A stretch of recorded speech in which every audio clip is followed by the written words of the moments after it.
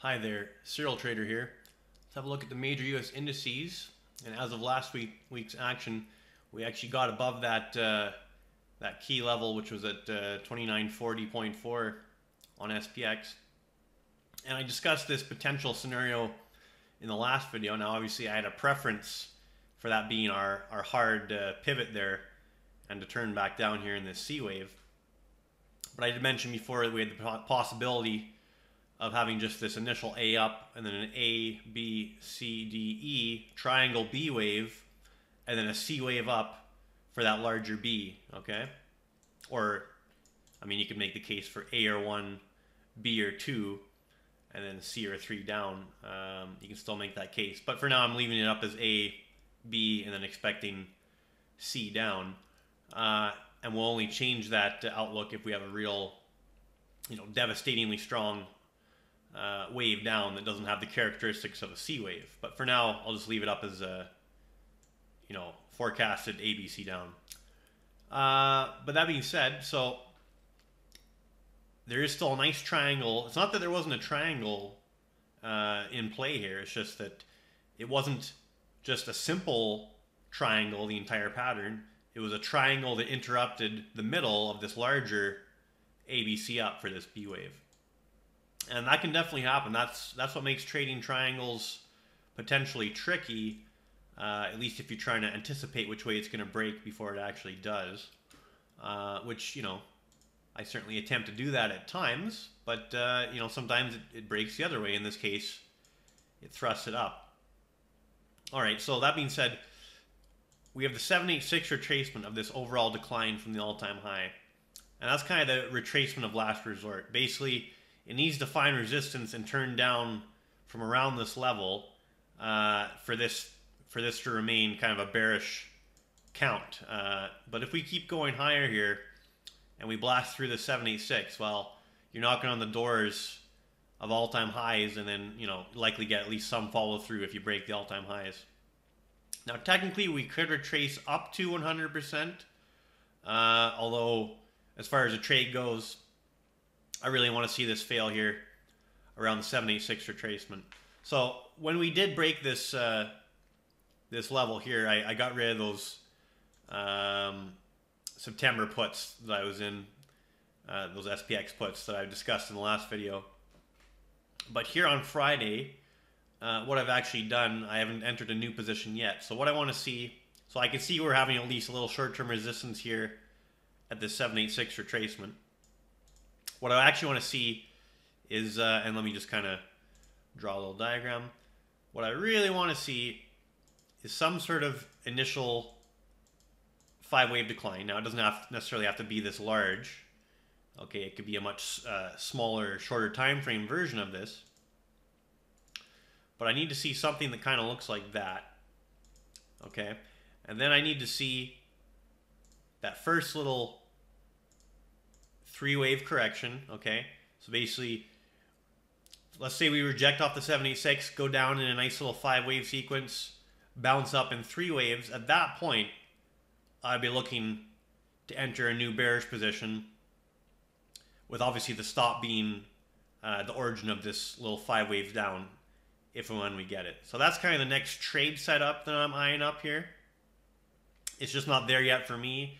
I mean, right now you're basically just, if you went short here, you're just saying, well, I'm going short off the 786, and then maybe you just put your stop a little bit above that. But for me, I just want to see a little bit more convincing action here, a little bit more of a pattern to the downside develop, and then retrace up before I make a fresh entry. Because even though it still seems very unlikely, I guess the possibility remains we could just somehow get up and go through all-time highs. Now, it just seems incredibly unlikely given the pattern we're looking at here.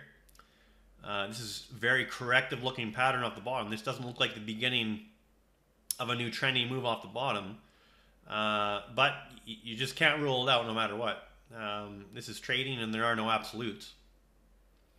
But definitely for the next setup, I'm looking for a little, initial move down on a smaller time frame, 5 waves down, get your first little bounce up, 3 waves up, and then that'll be my kind of signal for getting in, and obviously having your stop just above the high at that point. So probably this coming week here, if that happens, that'll be the signal. And I'll certainly put out a video to alert that if and when it happens. Okay, so there could be another scenario going on here. And I'll just briefly dive into it here on the daily chart. So let me just clean up some of this old stuff here, as I don't think it's applicable to what I'm trying to say here. Okay. All right, so what I can potentially see here, so let's say we have this initial move up off those December lows. Okay, so that could be perhaps an A up. Okay, it's possible. We could be working A, B, C, D, E for a triangle B, and then we'll be going up in a C up here. So let me just maybe adjust the degree on this a bit. So bear with me. And then I'll clear out what I was showing here before, just to show the alternate scenario. Now this doesn't look very pretty, so I'm certainly not leaning on this as high probability, but I still need to point it out. So let's say we had that initial impulsive wave up off the bottom. Let's call that an A. Then we had a 3-wave decline. And then this advance off the bottom. I mean, it's not the cleanest looking 5 waves. You might be able to fit some sort of, you know, corrective structure onto it. Again, I'm just trying to play devil's advocate here to see how this could possibly resolve higher. So let's say that's our initial A down, B up, C down, D up, let's see, E down, okay, and let me bump this up to, let's call it minor. Okay, so you can see there's a little triangle structure potentially in play there, although it's very ugly. It's not proportional. It's really kind of force-fitting a triangle into this action, but it's really the only way I can come up with to explain a possible move up, you know, to a new high and beyond here. Okay. So if you see what I'm getting at there. So off the bottom, A up, triangle B, and then another C up, obviously to a new all-time high. And if we zoom out even more, let me just, again, get rid of this older stuff here. So if we zoom out even more, maybe you have an initial 3-wave move down. This will be a 3-wave move up to a new high. And then you'll maybe have another corrective move down if we're in some sort of larger triangle or larger flat structure. Again, this is getting a little fancy for my liking as far as the wave count goes. But I had to point it out because this is really the only way I could see this as far as the pattern goes resolving higher. I am still heavily favoring on the you know, the original scenario I point out there, where we're just about ready to drop here again. But we'll have to see how this plays out next week. If we go much beyond this point where we currently got to, much beyond that 76 retracement, the odds start tilting more in the favor of that unusual but still possible bullish outcome. All right, so that being said, we'll go to the Thinkorswim candlestick chart. I'm just looking at the daily candlestick here on SPX. So a few things I want to point out here. So we now have 3 unfilled gaps. Okay, so we have this initial gap here. To fill that gap, we'd have to go down to the high of that candle. So that's 28.90.03. This candle didn't quite fill it. We got down to 28.91.85. So we have a small gap here that's unfilled. We have another gap here that to fill it, we'd have to go down to the high of this candle, which is at 29.14.39.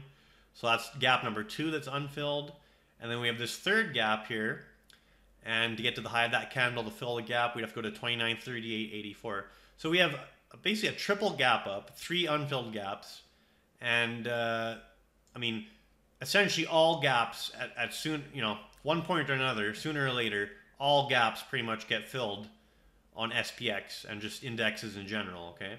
So we now have 3 unfilled gaps in a fairly short period of time.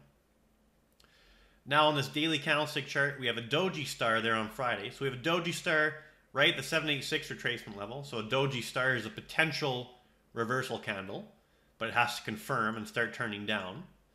So we have a potential candlestick reversal signal right at a major, Fibonacci resistance level, retracement level, and we have 3 unfilled gaps in short, in short time from one another. So that being said, it seems like there's a lot of reasons to go down here from the current levels. But again, in that unusual but still possible bullish scenario, we have to be aware that it is still a potential situation where we'll go up and make a new all-time high without really coming down much first. But I still lean pretty heavily that we got to turn down here almost immediately. But we'll see next week. Now, we're also in the overbought condition here on the daily oscillator. So that's certainly, ripe to have a turn down now that we're overbought. I mean, you can see just over here an example of being overbought on the oscillator, and then we certainly had a nice turn down. Obviously, it's not the only thing you look for, but combined with everything else we're seeing, the fact that we are also in the overbought condition on the oscillator, that's certainly good to see. Kind of a complementary, technical situation. Okay, now on the weekly chart, let's point a couple things out. So on the weekly chart, we had that nice bearish engulfing candlestick a couple weeks ago. It did not confirm the following week, and now it's been invalidated. At least that signal's been invalidated by turning up hard last week. So we got nothing here on the weekly candlestick chart. No bearish candlesticks as of yet. But again, you will see something happen on the daily well before you see it on the weekly. So on the daily, all we have to really work with here is this doji star potential reversal candle. We'll have to see how it trades, coming up Monday and then into next week. Okay, so that's SPX. Now on the Dow Jones Industrial Average, we have a similar situation. We have a doji star potential reversal candle. We're not quite at the, well, let's see here. I'll drag this down to the absolute low from the absolute high. So we're basically in between the 618 and 786 retracement on the Dow. So we haven't retraced quite as much percentage-wise as we have on SPX, but very much a similar outlook. And also in the overbought condition here on the oscillator for the Dow. On the weekly chart, anything notable here to point out? No, it's very much the same look as SPX, so nothing there that stands out. Okay, we'll go to the NASDAQ composite now. And on the NASDAQ composite, so we had a little bit of a weaker day on the NASDAQ than the other two indices. Surprisingly, it actually had a negative day. So we don't have a doji star candle, we just have kind of this small-bodied red candle. So it's not a particular signal. It's potentially a little bit of a dark cloud cover candle. And that's just where you open higher than the previous candle, but then close lower partway into the body of the previous candle. So potentially a daily dark cloud cover candlestick, although that's not the strongest of signals, but it's certainly a legitimate candlestick signal. Okay, so we got that. We're in the overbought condition here on the oscillator. Again, we haven't retraced as much of the decline here on the NASDAQ as we have on SPX. So right now we're just kind of in between the 786 and 618 retracement. Similar implications here as to all the other indices. We are looking to turn down here anytime, but still aware of the fact that we could, in a less likely scenario, get to new highs without having a big pullback first. Okay, now on the weekly chart, I think it's going to look pretty much the same here as far as the message goes. So we have a failed bearish engulfing candlestick from a couple weeks ago, just like SPX, and nothing here in the weekly as of now that stands out. I'll have to wait and see how this one develops. But again, we'll see some more information here on the daily before it translates over to that weekly chart. Okay, so that's the NASDAQ composite. Now I'll go to the VIX. Now on the VIX, we have made a lower low on the VIX, but at this point, anything above this level on the VIX will maintain our little technical uptrend intact here. So that's 1169. We have to stay above there. Right now we've made a low down to 1491. So this still kind of looks like a choppy, you know, three-wave-ish corrective decline from this initial move up in VIX. So this really is just kind of a inverse image of the indices. Where indices, we have this initial move down, this sharp move down, and then this corrective decline upwards. VIX, we have this initial spike up and corrective decline downwards. So this obviously translates into TVIX as well. So TVIX, we made a new low below its relative low that we had there. But again, as long as TVIX can make a higher low above this level, okay, and I'll just quickly go to TVIX just to show that for those that want to try and trade TVIX. Hang on there. Okay, yeah. So the real level to stay above here on TVIX is way down here. It's kind of around that 12 and change level. And I guess the closer we get to that without actually breaking it, the better of a risk-reward setup you're going to have.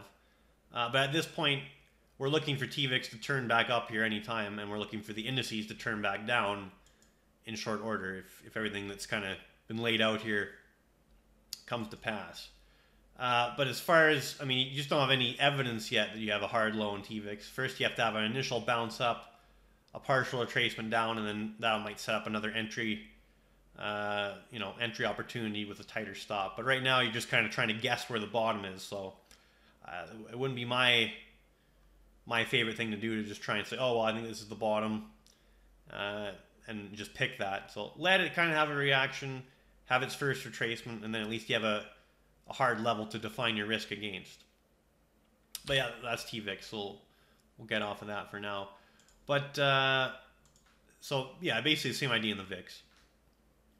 Still looks like we're going to set a higher low here, and then maybe start trending back up.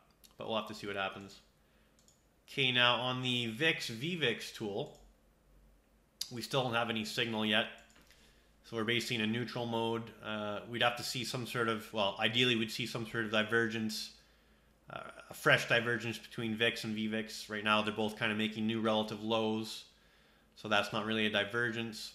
So there's no real conditions in place there for a signal yet. And then we'd have to see VVIX get above its red moving average. We have to see SPX get below its blue moving average. So right now there's no sell signal here. We're just waiting for this thing to do something. And obviously the market will start turning down before this signal is given. But it still adds confidence when you get a fresh signal. It's just not there yet. Okay, well that's probably a decent update now heading into this coming week. So yeah, basic bottom line, we need to turn down here from, near current levels. And if we don't, then I don't really see the trade. So and that's really the most important thing. We can analyze all day, and the only real purpose for me of doing analysis is to try and identify an attractive trade setup. So to me, if this just keeps drifting higher and higher and higher and higher, and it doesn't reverse, I mean, that's not a trade setup. Sure, you could go long and hope that it just keeps going up, despite all these conditions that suggest it may not. But that's not a good trade setup. Where do you put your stop? Do you put your stop down here?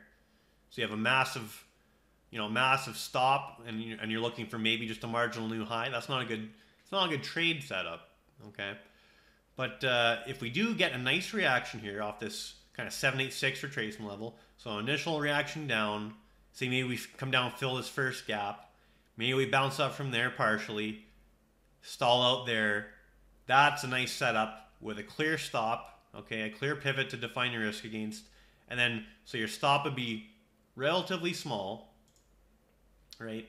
So let's say in that scenario, your stop is, say, this big, and your potential reward, right? Potential reward could be, significantly bigger, multiples bigger. So that's the kind of thing I'm looking for. heading into this week, but I just need to see a little bit of, a little sign of it turning down. And I don't think this will get away on you.